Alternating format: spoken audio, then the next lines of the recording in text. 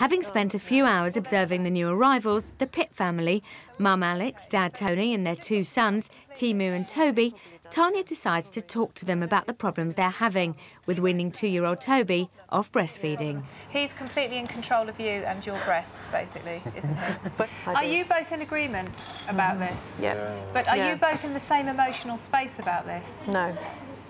You are just like... I just want him to stop. It's got to stop. Yeah. Yeah. And you are... Like, I want it to stop, but it's hard. You want it to stop in a nice, fluffy clouds kind of way, so he's not upset and you're not upset?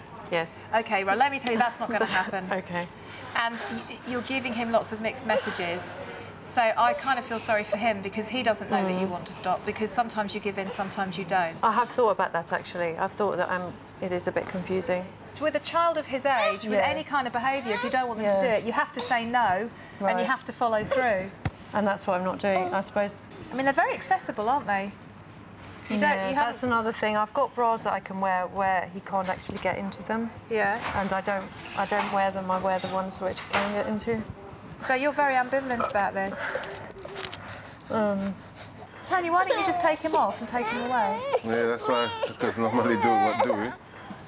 And just say no. Just say no. Okay.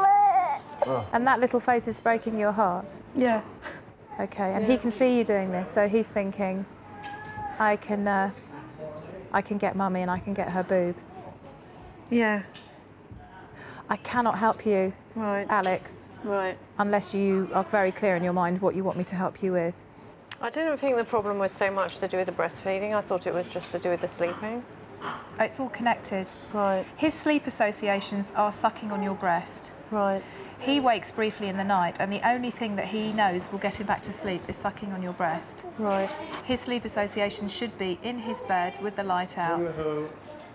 After a story and a kiss, you leave the room, he falls asleep on his own. Right. At his age, 2 years and 1 month, he should be able to do that. I love you, Mummy. She's all right, isn't it? I mean, my feeling is, Tony, you're going to have to do the nighttime stuff. Are you up for that? Can you do the whole night shift? It's all right. Do you want to just put him in the bed tonight, sit with him until he falls asleep?